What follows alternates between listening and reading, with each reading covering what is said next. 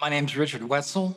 I am the musicologist in the School of Music, and I am chair of the Graduate Studies program in the School of Music.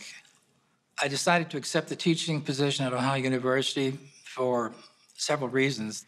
The faculty that I spoke with, many of them had performed in orchestras and had distinguished teaching positions prior to coming here.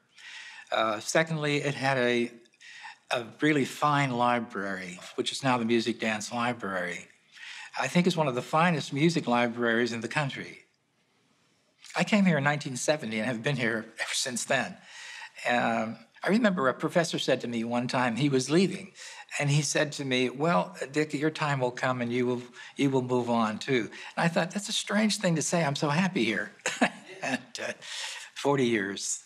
That's great. Yeah. And I loved every minute of it. Teaching is, it's staying alive intellectually. It connects you to the world. I change the content of my courses almost every year.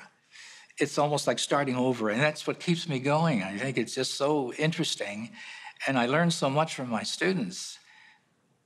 I think it's very important that we're observing this 75th anniversary. We have a wonderful history. Lots of achievements, lots of people out in the world of art and teaching, and some students will stay in touch after many years, and they're doing something else besides music. But they remember the exciting performances they were a part of. They remember the classroom. Their presence here will share a wonderful spirit together.